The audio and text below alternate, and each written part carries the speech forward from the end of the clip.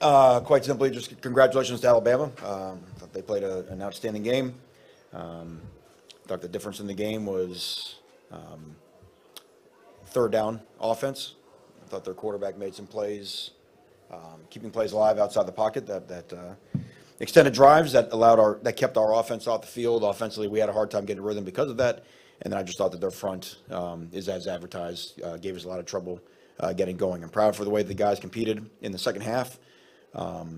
Like with all films, there will be plenty of things to correct, but also plenty of things that I think that will be positives that we can take going on to week 2. And with that, I'll open it for questions. If you could raise your hand and then wait for the microphone to come to you.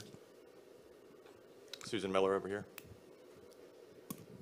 Hey, Manny, how is Derek King? I know we're going to talk to him, but what was your impression of, him today playing for the first time, and he got hit hard a few times? How's he doing? Which I think, it's football, and he's a competitor, so he's he's hurt because he came here to win the game. But I thought he was brave. I thought he was sharp. I thought he made some excellent throws. We'll go on to next week. And Manny, the follow-up is how are the players doing? Like, what did you tell them, and how are they emotionally right now? They're disappointed. They came here to compete. They worked really hard for today. They're still. I think that's where you have to. When you go into film session tomorrow, you remove the result from the film. And look at exactly what individual performances and what got us to that final result. But we've got a close-knit group who has a lot of respect for the team coming into next week to our stadium in App State, and we'll get back to work tomorrow. Go to Tom D'Angelo in the second row.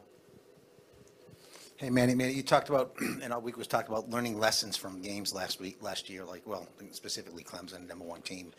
But it really, by midway of the second quarter, it was basically a rout at that point. Were you disappointed in the start in how this was kind of similar to that game? I didn't feel it was. For a couple of different reasons, to be honest, trying to explain why I didn't feel it was is not worth trying to explain why it wasn't. Like I said, I saw guys, and I'll speak for when they had the football, which they had the majority of the first half. They were just making more plays than us on third down. I didn't see a lack of competitiveness. I didn't see a lack of toughness, bite. I saw football things happening in a football game that allowed them to maintain possession. I just it doesn't matter because for a second they had we knocked the ball out and he scrambled and threw a ball to us in the end zone that we had a chance to pick. We knew that turnovers would be a big deal, in trying to pressure him and turning the ball over. They have a lot of confidence in him, and obviously he's earned it. The way he played tonight for a young guy was very impressive because we tried to make it hard and changing looks and getting him on the run, and his receivers did a nice job of working back down the stem against our coverages. And like I said, any one of those third down stops changes things dramatically. Front row here. Brandon O'Doy, football hotbed coach. You talked about things to take away, positives. It's got to be the freshman play. It didn't seem too big for Andres. It didn't seem too big for James or even Cam. What do you take away from that? And maybe there are others that I omitted that played in other spots. What do you take away from that in recruiting and how do you kind of move forward from the positives they had? Yeah, it's what we've seen in practice. I've said before about what we feel about this recruiting class and really the last 2 recruiting classes, which sort of make up the majority of our team. And if we continue to stack classes like that, I think it's going to be really positive going forward. It's great, but to see a guy on a stage like that come in and just feel as if he belonged, I guess is the way to say it.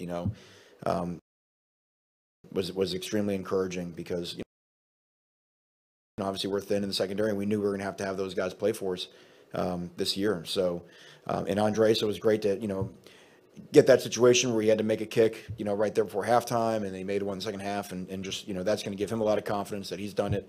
So, excited for those guys getting a chance to make plays in their debut. David Wilson over here. Hey, Manny, I want to ask you about that sequence. At the start of the second half, you guys go down the field, get stuffed at the goal line, and then give up a 94-yard touchdown. Just the touchdown, I guess, what did you see on that play? And then just that sequence, how kind of crushing was that? Obviously a chance to really get back in the game there? Again, that's why I mentioned earlier. I mean, obviously there was already some separation on the scoreboard, but that was a hammer blow. I think it kind of got us off of our rocker for a little bit. I thought we finished the fourth quarter well, but there's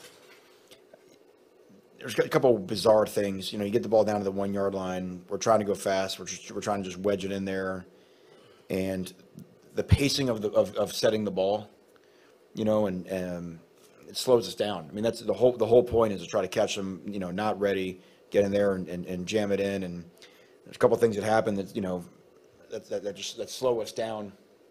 And they make a great push and stop us. And then I've got to see a good replay, I guess. But the quarterback, I suppose, was outside the pocket. I mean, that's a tough one. The touchdown itself was an outstanding play. We were in man coverage with outside leverage, and they fake crossers, put a foot in the ground, and came back across the field. That takes a lot of great protection, and then they threw it to a guy that was just a great addition to their team. That obviously his speed is legit. That guy can run, and if it was 94 yards or wherever the ball was, we were gonna have a hard time catching him. So it was good execution against man coverage, and a down that we were gonna play man to try and get off the field on 3rd and 4, 3, whatever it was. So.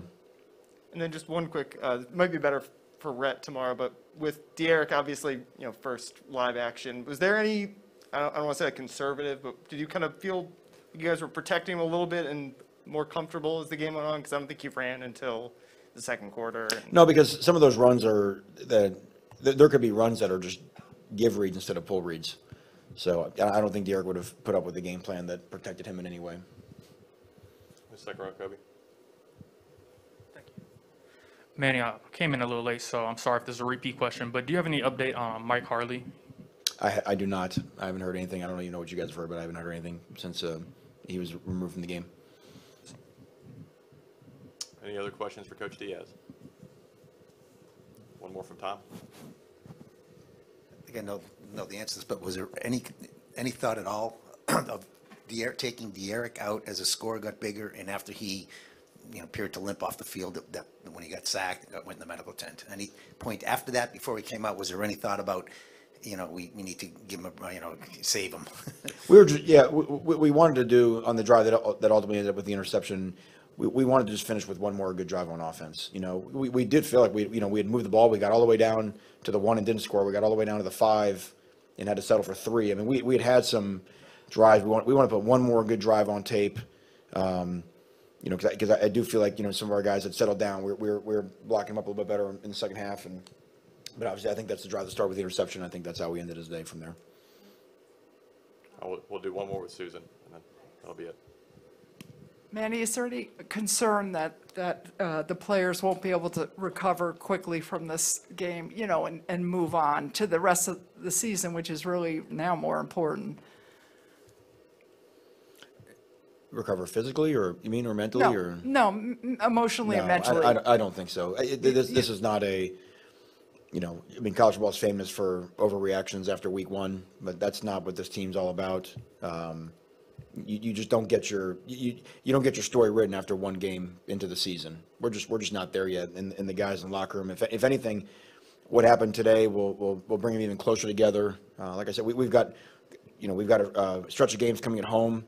It's a big deal for us to get in front of our fans, our fans I thought were great tonight to have them out there. But, Derek King's never played in Hard Rock Stadium really with our fans in it, and we got to have a great atmosphere next Saturday night. This team's story is not even close to being written yet, and we got a lot of guys in there that have a lot of pride to make sure it goes the way they want it to. Great. Thank you, everybody. Thank you.